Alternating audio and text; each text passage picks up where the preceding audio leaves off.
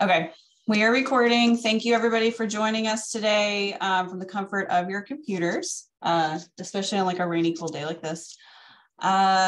Please give Marty your full attention while he talks about his mine methane project. Hey, thanks much, Liz, and appreciate folks coming out this afternoon and having to listen to about the lurid topic of mine methane emissions from underground coal mines. It's not lost on me that it's a Friday, it's St. Patrick's Day, and there are actually two NCAA tournament games going on as we speak. In that vein, I'll try to be efficient and interesting for you today and hopefully make it worth your time. Before kind of getting into the topic for the day, I want to acknowledge my collaborators on this effort. Our own Steve Greb and Cortland Ebel helped out on this project a great deal. We also worked with Marcella Guzman out of UK Chemistry, and then Sean Bailey out of UK Engineering and the UAV lab that he heads up. So just to be sure before I get any further along here, does everyone see the screen okay? Yep. Okay, good. Okay, so so let me just kind of give you a high-level overview before we get into some of the science. So back kind of coming out of our COVID days in 2021, an idea was hatched in the Energy and Environment Cabinet to analyze methane emissions from underground coal mines. There was an idea that perhaps, maybe these emissions could be monetized either by directly capturing the methane and or by getting carbon credits that could then be sold on the carbon markets. I'm really not going to speak to those questions today directly, but if we want to have a conversation later, I'm happy to do that. But in reality, what this project ended up doing, and actually I think ended up making an important contribution to the effort in looking at methane emissions from coal mines, is that we, starting off with a review of the Mine Safety and Health Administration and the EPA Greenhouse Gas Reporting Program data for the last decade, we developed a research program to analyze methane emissions from 22 underground mines in eastern and western Kentucky. The analysis were done on basically infrared spectrometers that were deployed on KGS vehicles, an airplane, and a drone. And then at the end of the day, and I'll speak to this a bit more, we really kind of evaluated the effectiveness of these different measurement platforms and recognizing and assessing methane emissions. So before, just as a kind of a preamble for this and the next one or two slides, let me give you a motivation for doing this kind of work. As you know, methane is a main component of natural gas. It's a relatively clean source of energy, with relatively being the operative word there. With that said, since the mid-1750s, methane leakage primarily from anthropogenic sources is responsible for about 25 to almost 33% of radiative forcing that we've seen in the atmosphere. And despite the fact that it's present in the atmosphere at significantly lower concentrations as compared to CO2. So for example, I checked yesterday, global methane concentrations are just shy of 1.9 parts per million, whereas CO2 is, I think the last time I checked was 420 and counting. Despite this difference, methane really has an outsized impact. And I kind of show this graphically on the right side here, where if you look at it over a 20-year period, the global warming potential of a single molecule of methane is equivalent to about 84 molecules of CO2. For that reason, at least in the near term, it's of considerable concern in trying to mitigate near-term global warming.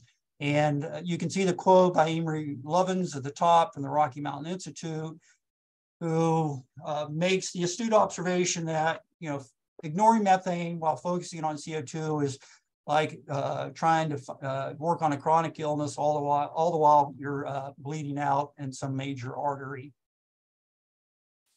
So one of the challenge really kind of getting at abating methane emissions is that there are just so many sources of methane. It's really pervasive throughout all facets of our life, and that includes agriculture, of course, the energy sector with oil and gas, and the coal sector.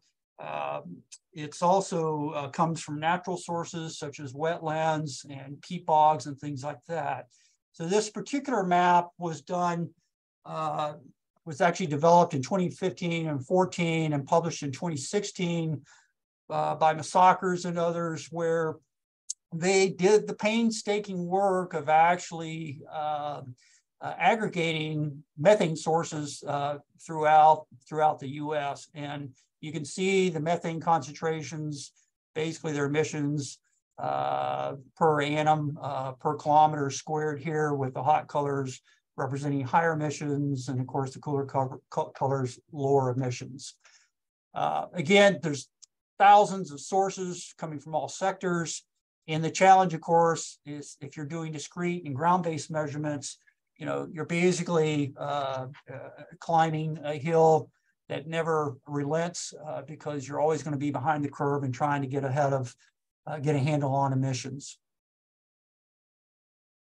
So one way to get at this challenge that I mentioned in the previous slide about trying to do discrete measurements, say on a ground-based campaign, is to actually do remote measurements that are either done from satellites or aircraft or some combination. And so this particular plot attempts to try to translate that that strategy, where you have a kind of a sampling program or campaign in the temporal scale of that campaign, going from seconds all the way out to years along the x-axis.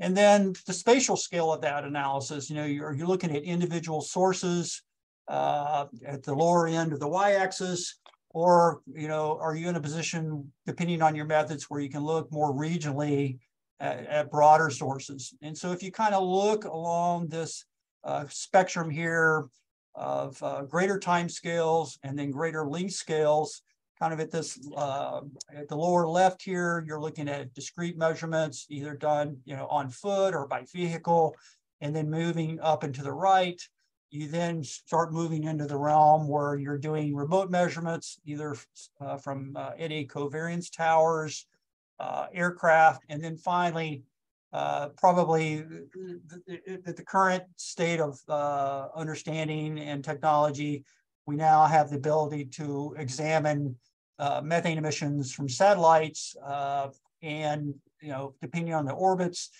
those satellites then can revisit sites multiple times over. And the only thing that's required then is that you have a client or someone that's willing to pay the cost to actually turn that spectrometer on and then process that data once it's acquired. Just to kind of give you a sense for the scale of the problem in the US alone, if we just look at gas transport pipelines, you're looking at well in excess of 3,000 miles of pipelines. And so those types of very large scales really do require that we have and do our best to try to use remote measurements as much as possible. So I'll use this location slide to really kind of be our first salvo into the work that was done as part of this project. So as I mentioned, we, through a screening process, identified 22 underground mines, both in the eastern and western side of the state. And this map, these two maps shows the distribution of these mines. In western Kentucky, we identified 3 active mines, 2 non-productive active, and 2 abandoned. So these categories are categories that are recognized by the Mine Safety and Health Administration. And so They're fairly self-explanatory. Non-productive active is a mine that's temporarily shuttered.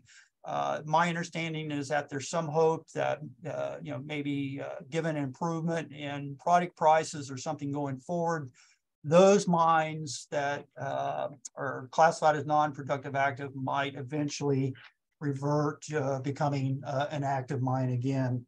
So what you can see is that on the western side of the state, we have fewer mines, but the mines tend to be larger over there, and we'll see that in a subsequent plot. Whereas in the eastern side of the state, the mines are more numerous, but they tend to be smaller.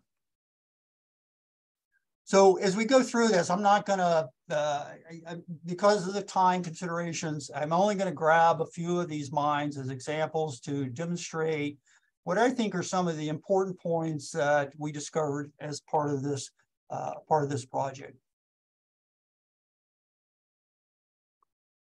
Okay, so the first step in our process, as I mentioned, was kind of a screening of the EPA databases and the MSHA databases.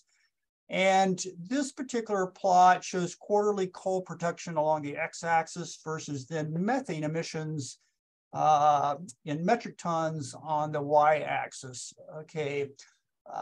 I show information here from 7 mines in eastern and western Kentucky. The eastern Kentucky mines are shown with the icons that are filled, whereas the western Kentucky mines are shown with the icons that are open. So I only show 7 mines because this is data that I have in which I have both methane emissions and coal production available for these mines. This data goes from 2016 into about 2020, depending on the activity of the mine. So the interesting thing is when if you go back a decade, which is where I get my first data from the EPA in 2011, there were 24 mines in Kentucky that reported to the EPA and were required to do so. So that reporting threshold is 25,000 metric tons of CO2 equivalent per year.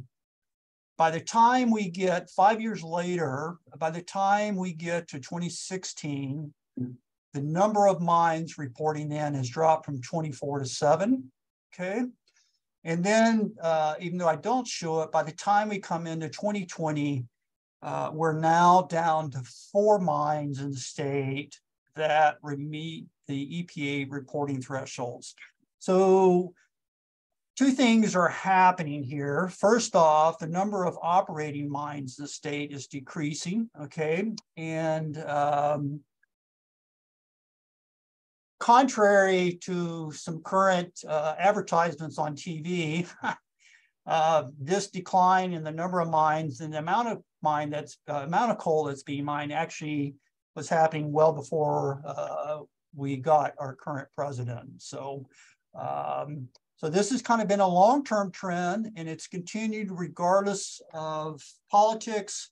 It's being driven by macroeconomic factors, and that primarily the rise of natural gas that's displacing coal. And then specific to Kentucky has also been the depletion of resource. Okay, so we've been at this for well over 100 years, and coal is a finite resource. So, those are the factors that are at play. So the thing that I would point out to you here is that kind of in general, as the amount of coal that's being mined increases, we then see a commensurate increase with the amount of methane that's emitted. But as you can see, it's not a very clean relationship. There's a lot of noise, and it's especially noisy in my mind, especially for mines in eastern Kentucky, where the amount of methane, even for a given mine and for a given amount of coal, can vary quite a bit. So Steve and Cortland may want to speak to that a little bit more as we kind of wrap up today. But kind of what that tells me is that depending on the coal that's being mined and the coal face, that can then impact the amount of methane that's being liberated. So I guess the other thing I want to point out to you here is the number of large emitters decreases in the state. That means that we still have smaller mines that are operated. And keep in mind that these mines are not required to report to EPA. So therefore, really the amount of methane that we're reporting for the state from the underground coal mine sector is probably significantly underreported. So back up here. So in addition to looking at the overall mines and using this as a selection process, our idea, our strategy was to select both very large mines and very small mines, because we feel like that reflects kind of the state of play, so to speak, of coal mining in Kentucky. But the other thing it does from an analytical perspective is that it then puts our instruments that we try to use for detection at looking at a variety of potential emissions magnitudes. So kind of at the upper right, you're going to have these really large magnitude emissions we'd expect to be successful here. But then when you get down to these lower levels of emissions, the question then becomes, do you really have that analytical threshold in a real field setting to detect methane? So in addition to selecting mines, for each of the mines, we selected specific parts of the mine that could emit methane. So this particular example is from the number 77 mine in Perry County, okay? It's a Google Earth image, and for each mine, we identified several infrastructure features that could be emitters. So the most likely and the most prominent emitter for any coal mine is actually the exhaust fan. So here at the bottom part of this image, you can see the number 77 fan. So that's the exhaust fan that's exhausting the ventilation air that they're using to ventilate the mine. So potential secondary sources of methane could also include the belt portal. So in other words, that's the area where the belts are actually coming out from underground with the coal and then bringing that to the surface and then transferring that then to a pile of coal where that's then offloaded onto trucks or trains or whatever for transport to coal-fired generation plants. So we did this for each of the 22 mines. We identified these various features and provided the lat long data, not only for our own use, but also for the aircraft surveys. So what I'd like to do here is just kind of spend a couple of minutes looking at this graphic to kind of give us a groundwork for understanding the measurements from the aircraft perspective as we go forward. So in general, incoming solar radiation from the sun comes to us in the form of UV and visible light, right? So it's an incoming solar radiation, and that impacts the ground, which then re-emits the radiation out to space, largely in the infrared spectrum. So this is an ongoing process. And then in the atmosphere, we have greenhouse gases that include CO2, water vapor, methane, and then actually a host of other, let's see what happened here. I lost my screen. You still with me there? So we have a collection of other greenhouse gases that absorb this outgoing infrared radiation and then re-emit some of that infrared radiation back to the surface. And that is the so-called greenhouse gas effect. And it turns out that methane is absorbed in the infrared radiation, absorbs infrared radiation in the 1600 to 1700 nanometer spectrum, part of the infrared spectrum. And this is basically the shortwave infrared part of the electromagnetic spectrum. So we can use that relationship then, exploit that relationship to understand basically how much methane or other greenhouse gas there is in the atmosphere. And again, that amount of absorbance is proportional to the concentration of the gas in the atmosphere, okay? So the way aircraft or satellite measurements are done is that over a certain column height, so they have an on, we'll see this in the next slide, they have a spectrometer on board, and they can then measure the amount of infrared radiation that makes it into that spectrometer. And of course, as the amount of methane or some other greenhouse gas increases, the amount of infrared radiation that's received in the spectrometer is reduced because it's been absorbed. And with calibration, we can then make a measurement then on the amount of that particular gas. And it turns out that these gases have unique wavelengths at which they absorb. And so that allows us then to isolate like the absorption wavelength for methane versus CO2, say, versus water vapor, okay? So you can kind of do this for kind of a global atmospheric average because methane is well mixed over a relatively short time span. But then what happens then is through anthropogenic activities, that background concentration of methane or some other greenhouse gas, say CO2, then gets perturbed by the introduction from anthropogenic sources. So I kind of show this graphically at the lower right. You know, we can imagine this might be a stack, say, from a coal-fired plant, or it could be a ventilation fan that's emitting, we'll say for our purposes, methane.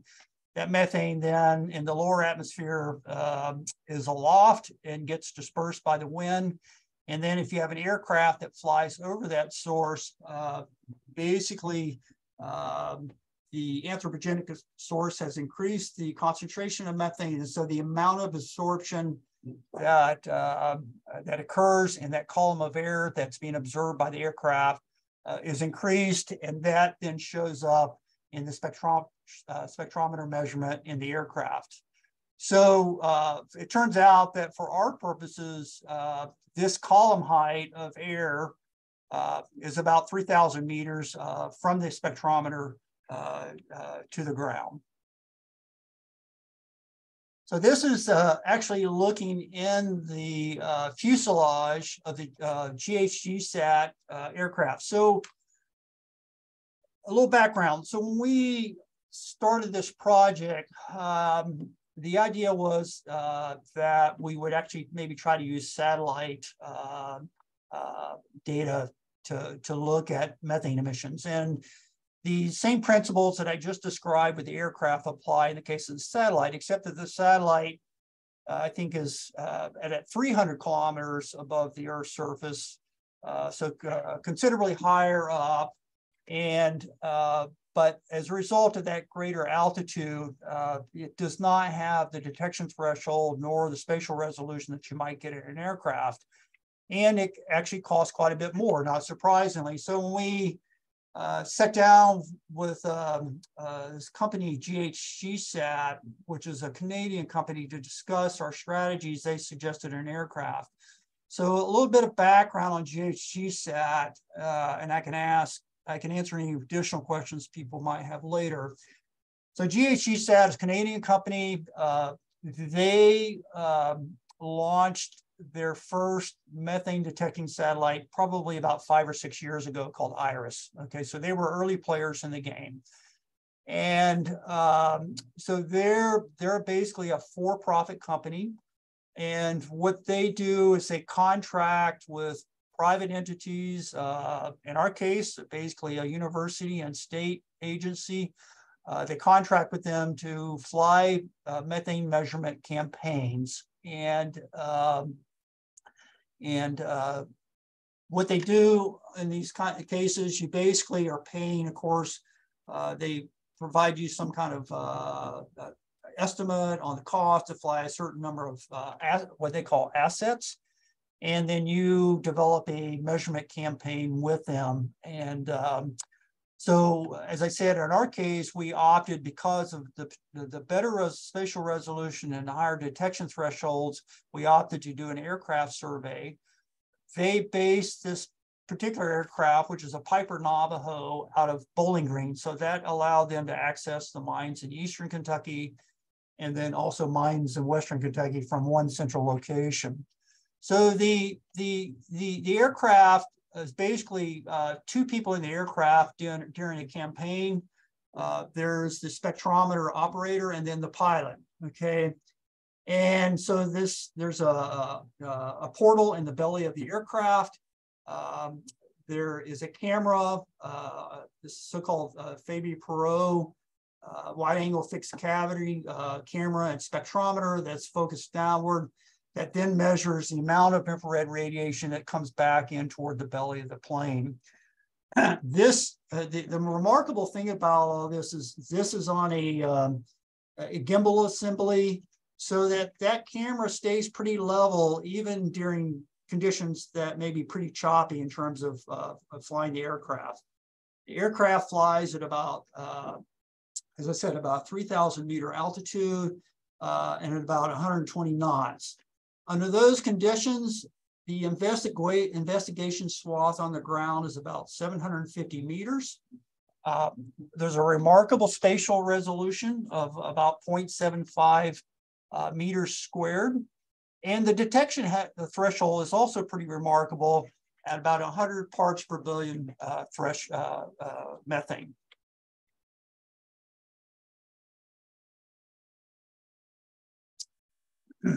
So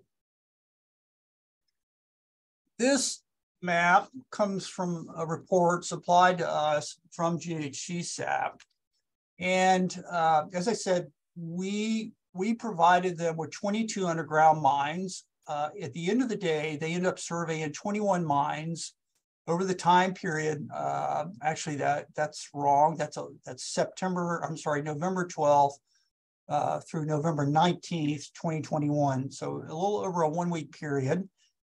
They flew each of these 21 mines at least twice and on separate days.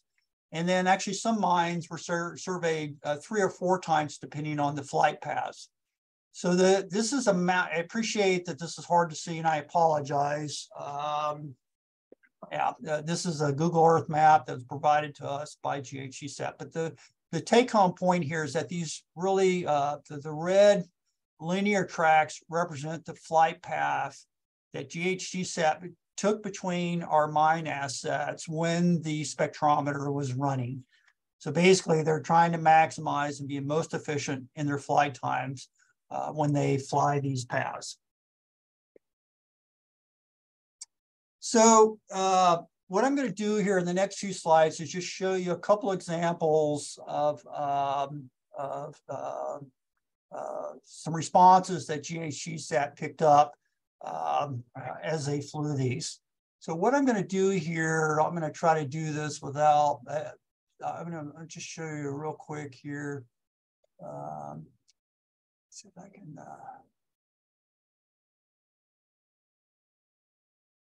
I'm going to pull you into a Google Earth image that allows us to see some of the attributes a little bit quicker. So this is the Pride Mine. This is a Google Earth image of the Pride Mine in Muhlenberg County. So I'm going to pull out here. And so what you can see here, just to orient you, for those of you who are familiar, there's the Western Kentucky Parkway. And then here's the mine road coming in. And so you can see the targets that we provided to GHGSAT to cover on this, right? So they basically, their flight path took them across these 4 particular infrastructure targets. And the reason actually for pulling this in is I want to show you how accurately we can identify the infrastructure. And so that's actually the ventilation fan for the Pride Mine. I'll circle back to that. So I would just say, keep that mental image in your eye as we go forward.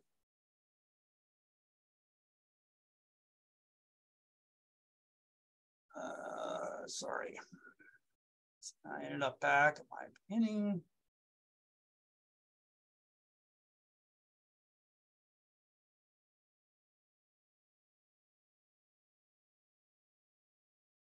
Find my cursor here.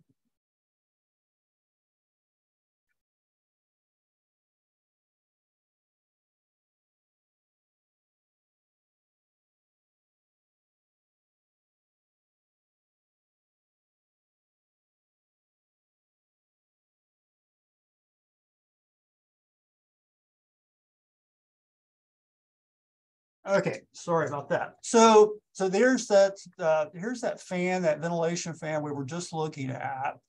And so here's an image that's higher up, okay? And the square that's on the right side is this area that's enlarged here. So on the right-hand side, that's the fan that I pointed out previously, okay? And what you see here is this colored plume going off to the upper right. And what that plume shows is actually methane concentrations that are above background at hundreds of ppb. So the scale bar here in the center represents, going from the bottom 150 up to 500 ppb above background.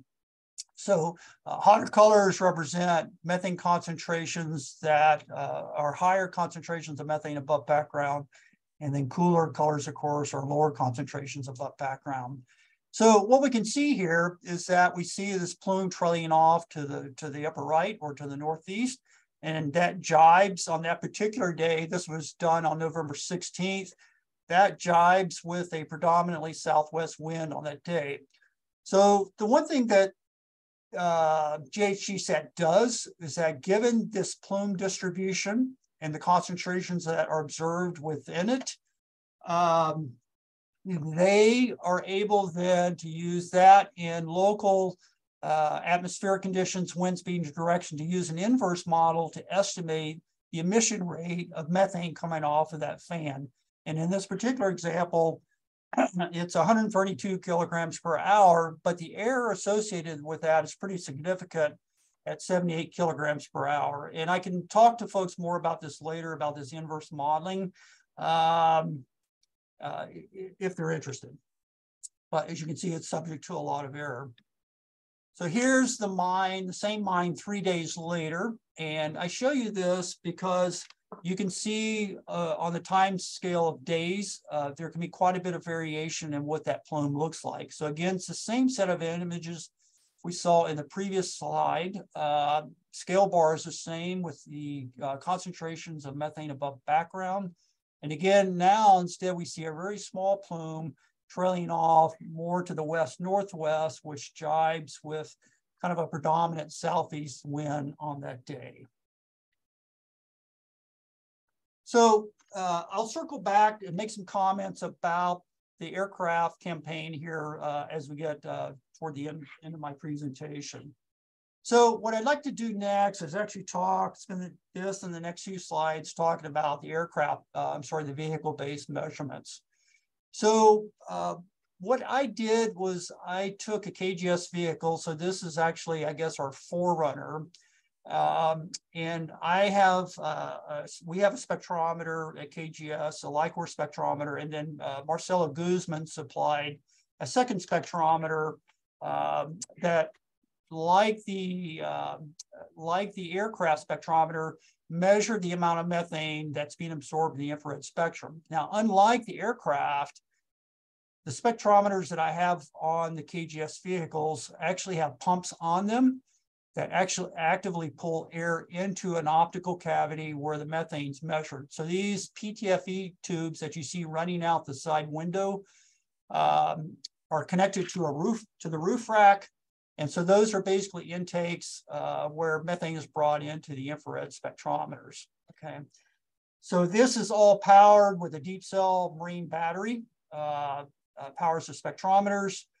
In addition to spectrometers, I always brought along a Kestrel weather station so I could see what was going on with wind speed and direction and atmospheric pressure. And then there was a Bueller GPS pod that was mounted on the window here so that I was tracking lat longs as the vehicle was doing surveys looking at methane emissions. So a couple important points is that one of the spectrometers measured methane, ethane, and water vapor, whereas another one measured methane, CO2, and water vapor. So we got a nice coverage of different greenhouse gases using the two spectrometers. So one of the things that I want to emphasize here is when we started this program, and this is a big deal, we contacted, I think, almost all the mining companies to get permission to come onto property to do measurements closer to the ventilation fans. And without exception, we were either ignored or were told, thanks, but no thanks, okay? So the result of that is that, at least in the case of the vehicle surveys, we were largely relegated to doing what I call fence line surveys. So basically we're on the outside looking in. And so in order to look at methane emissions off of these different infrastructure elements of the mines, we basically had to find mines in which the roads were in somewhat close proximity to those mine infrastructure elements. And you'll see that strategy here in the next slide. Okay. So this is an example of the Cardinal Mine in Hopkins County, okay? And so there's a lot of interesting things going on here, and I'll step you through it as we unpack it, okay? So this is Highway 41, which runs along the south side of the Cardinal Mine. And it turns out that adjacent to the mine, there's actually a TC Energy gas compression station, which adds a further wrinkle on our effort to look at methane emissions, okay? So what I did when I collected the spectrometer data and the methane data, I basically tied that distribution of that data to the GPS lat long data using the similar timestamps. So that allowed me then to plot methane concentrations in space in Google Earth, okay? So what we're looking at here is a driving survey that I did along Withers Road, then heading east along Highway Alternate 41, and then back up James Ellis Road. And the red pins represent methane concentrations that were recorded by the vehicle as it made this fence line survey around the Cardinal Mine, and then also this TC gas compression station. So basically, these are methane concentrations above background since GHGSat recorded values on what we call a delta basis. These values represent delta values. So so the stuff here with the lower amplitude pins are pretty much background values. But then what happens is you see the pins really go off scale here. So we're getting to values, we're getting to values that are basically, you can't see it right here, but they're 10 to 15 times above background. So basically values like 30 parts per million methane. So that's where these pins appear to be floating up in the air because the concentrations are so high. So as I continue around the traverse and then head north of James Ellis Road, we'll see it better in the next slide. We get another anomaly. So we actually end up with two methane anomalies in this area. So there's a second parameter that's plotted here, and that's actually shown with the blue pins. And I think I'll try to illustrate that more in the next slide. Now, so here's an enlargement of that previous slide. So we discussed, the red pins represent the magnitude of methane emissions above background. The blue pins actually represent the ratio of methane to ethane, okay? So remember, we were recording ethane concentrations at the same time. And going back to that previous slide, we can see that values here, this methane ratio stays fairly constant. And then when we get into this area where we get the really high methane concentrations, look what happens to the methane-ethane ratio. It drops off. And then as we come out of the anomaly, it comes back to background. And then we come north on James Ellis Road. And notice here that even though we have a methane anomaly, there's no change in the methane-ethane ratio. So what's going on here is we have methane that's being generated, and anthropogenic methane that's being generated, but it's really coming from two sources. And those two sources really have geochemically distinct fingerprints. The methane that's coming off of leakage off this TC Energy station is related to natural gas, okay? And natural gas tends to have higher molecular weight hydrocarbons associated with it, including ethane, propane, and so forth. As a result of that, the methane-ethane ratio drops, whereas in contrast, the methane anomaly that's coming off the Cardinal Fan mine, which is right here, there's no change in the methane-ethane ratio. So we can see that it is geochemically distinct from the methane that's being generated from the natural gas infrastructure. So this is a really interesting and cool discovery that even in areas where you have active mining, there's potentially other sources of methane, and you have to be careful not to go to a default mode of attributing those methane sources to the coal mines. So in addition to active mines, I looked at some of the inactive mines in the state. And so here's an example of the Dotiki mine, which is now abandoned over in Webster County. At one point, it was one of the largest mines in the state. The fan was located over on the, kind of on this right side or the east side of the map. Again, driving survey, as I previously described, with the red pins representing methane concentrations above background. And we can see this nice little anomaly that occurs right here. At the time, I attributed that anomaly to methane that was still coming off the belt portal. So basically kind of a latent methane that's being generated. Yeah, I later just came across new information that suggested that maybe that is not the source of the methane, but maybe it's actually coming from some other part of the coal mine. And I'm happy to talk to folks about that later if need be.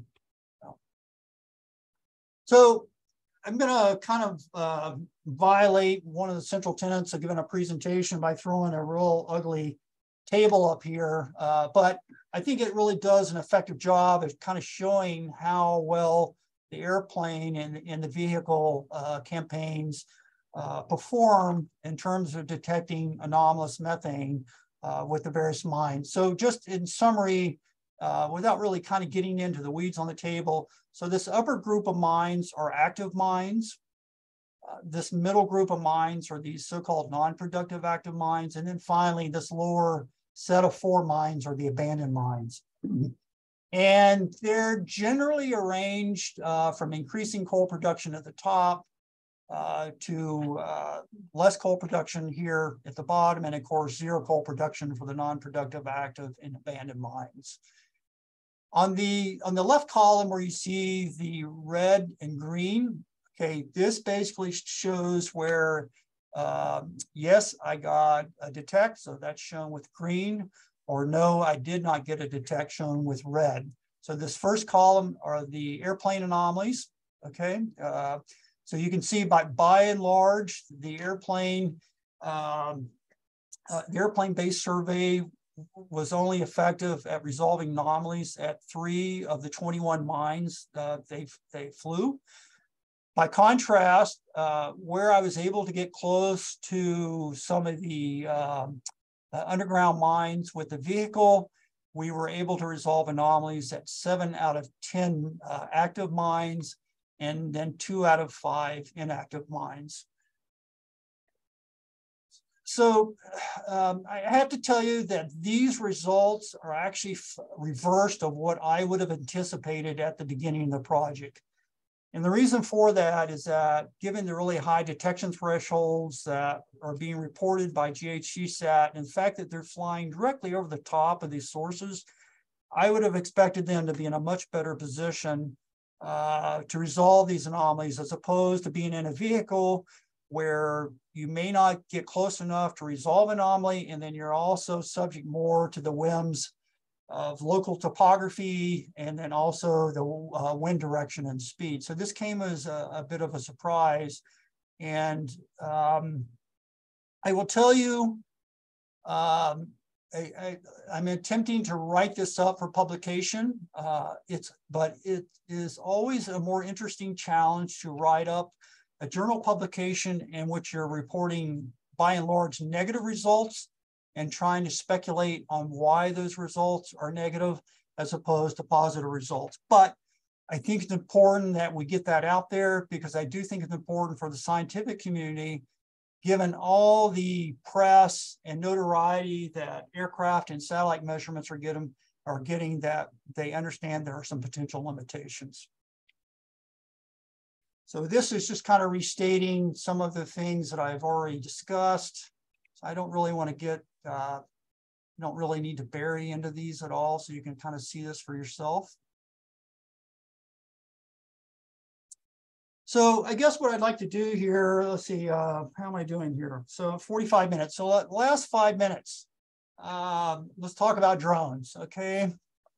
So at the end of the day, drones, they were going to be really kind of an important component of this project. But when we were denied access to the mine sites, the ability to actually deploy a drone became much more challenged, because the bottom line is that roads that are close to mines often have a lot of power lines. There's a lot of tree growth and so on and so forth. And so deploying the drones in a manner that's safe, legal, and close enough to the mine infrastructure to actually resolve something can be quite a challenge. So at the end of the day, we actually only had 2 mines that met kind of the criteria for safety, and then also for our analytical purposes and feeling like we had a chance to actually resolve any anomalies. So I worked with the the mechanical engineering group, Sean Bailey's group. They have a UAV laboratory. And for our purposes, we used, and for you guys that are, gals that are drone weenies, there's information there for you to mull over. So a DJI S1000 octocopter. It's equipped with sensors for pressure, temperature, relative humidity, and wind speed direction. And then out on the arms of the octocopter are 4 anemometers that record wind speed and direction. That data is then backed out to track basically the direction and of the drone once it's aloft. So what I'd like to do here is show you a couple of videos from the Straight Creek mine in Bell County. And then I'll show you kind of some of what those results look like. So the first video I'll play is a fan. This is the exhaust fan at Straight Creek mine. And just to give you a sense, so this fan is oriented horizontally, okay? So this.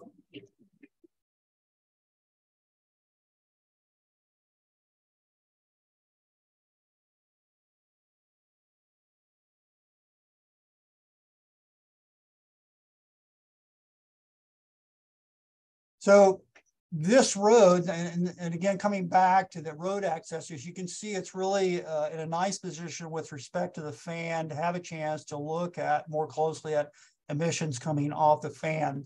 And so the next video, so the engineering UAV van is parked right just before this bridge, right? And before this grove of trees, they're parked here. And we'll look at the drone as it's deployed for survey.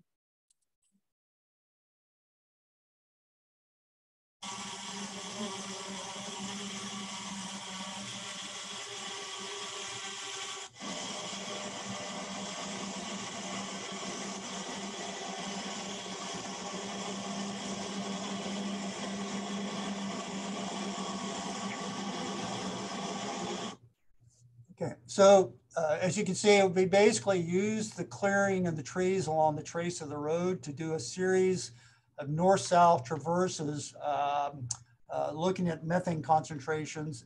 Oh, sorry. Let's go to the next one.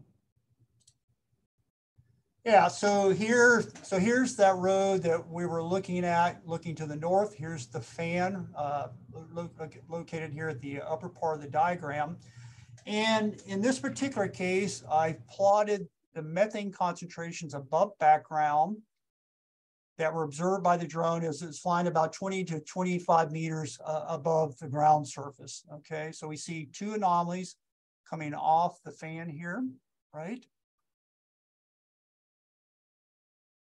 And then this is finally what that looks like in profile. So the black curve shows the altitude of the drone. This is one of the traverses. We actually flew, I think we ended up with 10 traverses back and forth. So I'm just showing one of the traverses. So this is as it's, as it's ascending, comes to altitude, and then we then stabilized. Like I said, that's about 22 meters above the ground surface. And then the blue curve actually shows then methane concentrations above background. So we can see that we get that peak that we saw in the previous image, and then the second methane peak. So if we go back, we have this peak, the initial peak here, and then there's a second methane peak here, right here. So the interesting thing about this is like an interesting learning experience is that on subsequent trips by the drone, basically along the same route, these peaks soon disappeared. And it's not clear to me the reason for that, because the spectrometer on the drone is deployed, the tubes for the intakes are deployed actually above the level of the rotor wash. So we're trying to avoid having rotor wash impact our ability to do measurements. So yeah, it's not clear to me what's going on, but if indeed, we lose that methane concentration pretty rapidly going up and it dissipates, that could suggest an impact the ability of something like an aircraft then to pick up methane anomalies. So yeah, that's what I have to say for today. And I'm happy to answer any questions that folks might have. And thanks for your time. I appreciate it.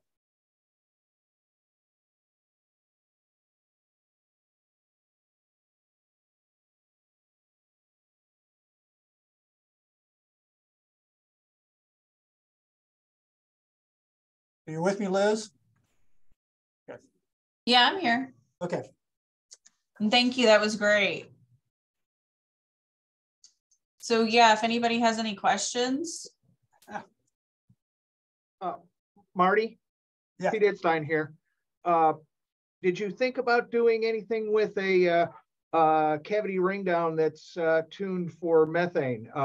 Would there be any value in looking at isotopes within the methane that would be specific to different sources?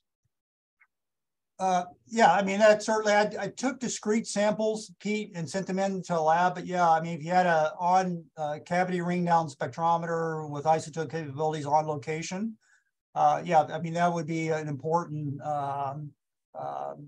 important way to maybe look at some of the differences in methane. The interesting thing is Pete, is that actually at the Straight Creek mine that I just showed you, I was sufficiently confident that the methane there was coming from the coal mine that I did go ahead and collect samples actually on the same day that we flew the drone survey.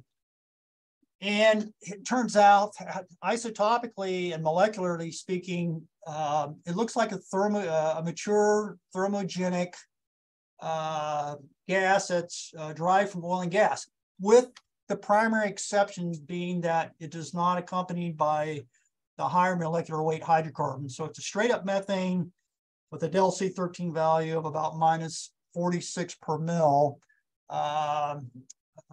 Yeah, about -42 per mil, I should say. And but it doesn't have, like I said, it's a pretty dry gas. It's just straight up methane.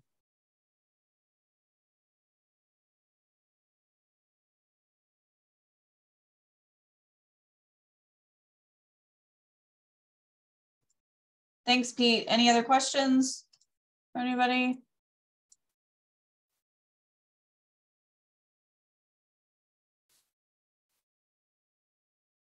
Okay. Well, thank you, Marty. Yeah.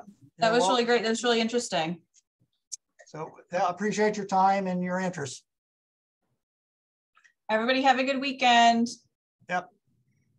Go UK. Yes, go UK.